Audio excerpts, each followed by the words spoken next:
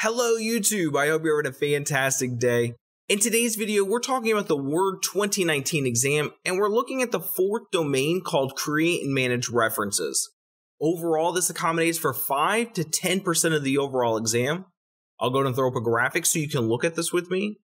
In today's video, we're going to cover the subdomains Create and Manage Reference Elements and Create and Manage Reference Tables. Let's go ahead and jump into Word.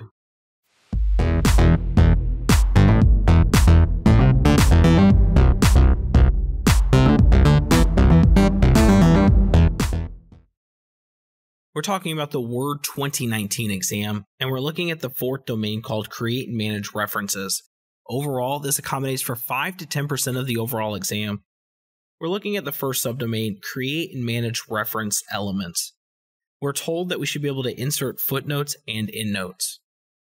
To do that, we want to go to the References tab. Now, I want to caution you, by default, you probably think Insert, but the Insert tab is not where we want to be. We want to be on the References tab, and on the References tab is where you're going to find all of your reference items.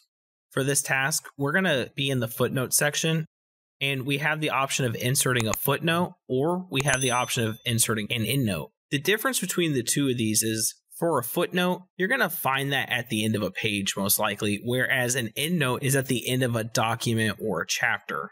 For this, we're going to go ahead and select Insert Footnote, but note that the process is the same. And again, the only difference is one's placed at the end of this page, whereas the other one's going to be placed at the end of a section. For this, we'll go ahead and type in Peter Pan, and we've created our footnote. Sometimes on tasks like this, it will have you copy text from the document or cut text from the document. For example, if we wanted to copy Wendy's name, and I went in here, you might want to right-click for the paste and select text only. It's up to you on how you'd like to do that, but that might be something that you might want to consider if you get a task question like this. So we'll go ahead and do that. The next thing that we're told that we should be able to do is to modify footnote and endnote properties. To do that, we want to be in our footnote or your endnote. And what we're going to do is we're going to right-click on it and go to Note Options. And that's going to bring up the footnote and endnote dialog box. Because this is a footnote, we have this radial button selected. And notice that we can change the location of it. We can do it below text or at the bottom of the page. And you're going to have options had this been an endnote. And we can actually click Convert. And notice that we'll get a few more options as well. Some other things to note is you have the ability of changing the number format. You can apply a symbol.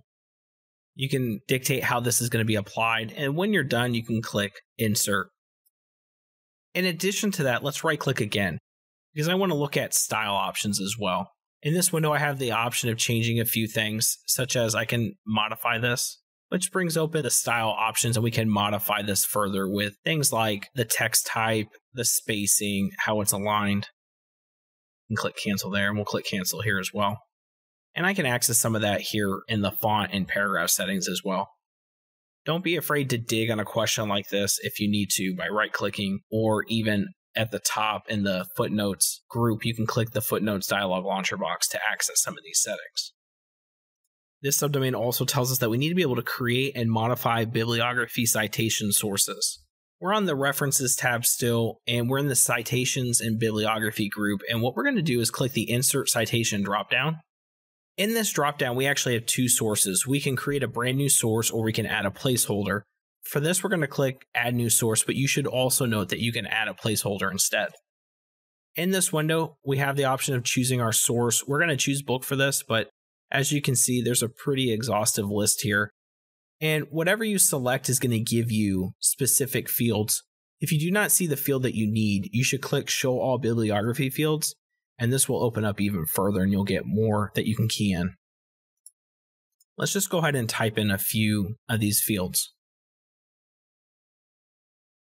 Now that we've typed in some information, while it's not complete, it'll work for this example. We're going to go ahead and click OK. And notice that it actually put the citation in my endnote, and that brings up a good point. You want to make sure that your cursor's in the right spot before you create the citation so that it gets placed in the right spot. Of course, we could click and drag that up to another section. And in addition to that, we can click that drop down that we chose for Insert Citation and keep putting it in different places. Now that we've created our source, we're told that we should also be able to modify this source. So if I select this and I click the drop down, I can edit my citation or source. And we have some other things that we can do. Or from the References tab in the Citation and Bibliography group, we can click on Manage Sources, which brings up this window. And from here, I can click on Edit. And in our year, let me go ahead and add the year 1911. And we'll click OK. This window is just asking if we want to update all of our list. For this, we do. So we'll click Yes. And we'll click Close. And notice that 1911 was added. Now that we've created a source and we've edited a source, maybe we want to insert that source in another part of the document. The last thing that this subdomain tells us that we should be able to do is to insert citation for bibliography. So we're going to put our cursor here in this fourth paragraph. And what we're going to do on the citation and bibliography group, we're going to click the Insert Citation dropdown and we're going to select the source that we created. And notice it went ahead and added that for me. We're looking at the second subdomain called Create and Manage Reference Tables. We're told that we should be able to insert tables of contents. Currently, I have my cursor just underneath the heading Contents. And on the certification exam, you're probably going to see something similar, whether it's a table of contents, bibliography, a table of figures. You're going to see a heading, most likely, and you're going to have to put whatever they're wanting you to do underneath that heading. So with our cursor underneath, we're going to go to the References tab. Now, because we're inserting, you're probably going to think go to the Insert tab, but you don't want to go there. You want to go to the References tab. And for this, we want to be under the Table of Contents. We're going to select Table of Contents dropdown. You have a couple of built-in ones that you can choose, so we'll go ahead and select Automatic Table 1. And notice it went ahead and it populated that for me.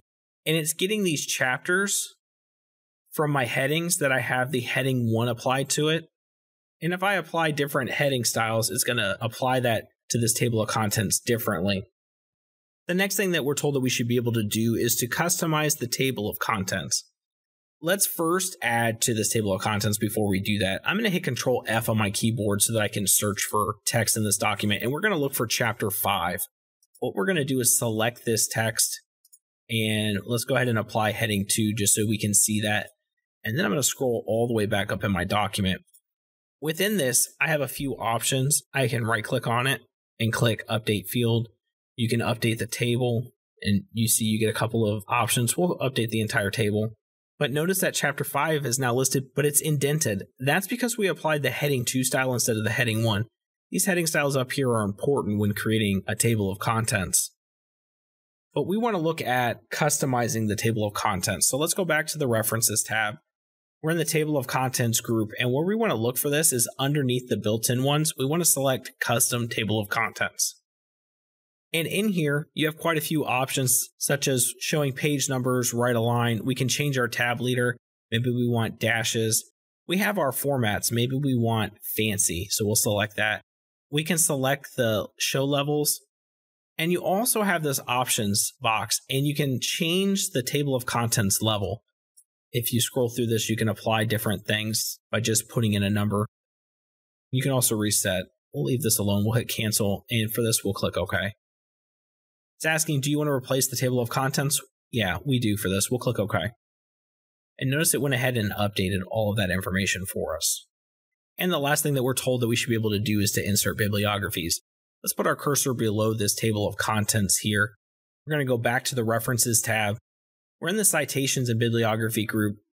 If we click the Bibliography dropdown, we have the built-in ones. And you can choose a bibliography, references, or works cited page. But you can also click here, Insert Bibliography. And it went ahead and it populated like this. That's different if I click Enter and choose the built-in one. While the information is the same, it's presented in a different way. On the exam, just read carefully. Make sure you're inserting the table of contents or the bibliography the way that they want you to insert it.